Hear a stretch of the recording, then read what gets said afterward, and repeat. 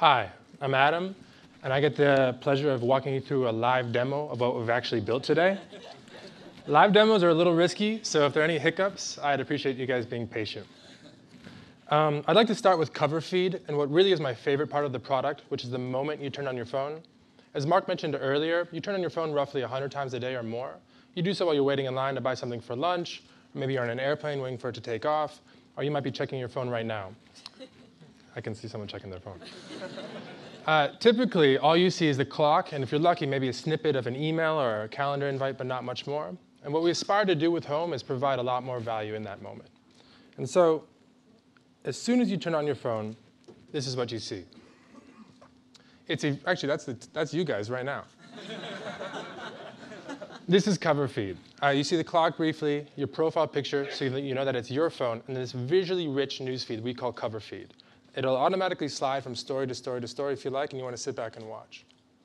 And so let's go through this. Elizabeth, she's a content strategist on the team. Looks like she checked in somewhere.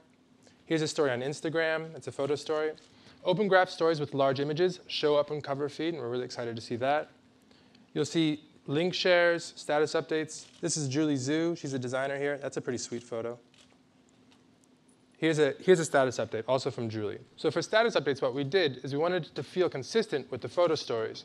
So we used the cover photo as the background, but then we put your text in the front so you could know, so there was a clear distinction of what you were seeing. Let's go through some more stuff. That's me. That's a little embarrassing. And so if you see a photo you like, you can long press it to have it zoom out like I did before. Or you can double tap it to like, and it'll just show you a big little like icon right underneath your finger. That's Justin. He worked really hard on this presentation, so I'm going to like that too. And you can swipe through. If you see something you want to comment on, well, let's find something that already has comments. No comments, no comments, no comments. Oh, we'll just make a new comment. You just tap the comment icon in the bottom right. Ooh, I missed it. And it'll open up the comments in line.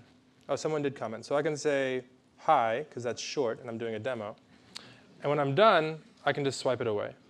And so what we've tried to do is really design a delightful, simple experience, and we've relied pretty heavily on very basic gestures, swiping, tapping, pressing, to make it so that there's nothing between you and your content. You can directly just reach out and touch it. You realize there's no Chrome here, there's no logo, there's no nav. It's the content first. So that's Coverfeed, and that's really the foundation of what we've built.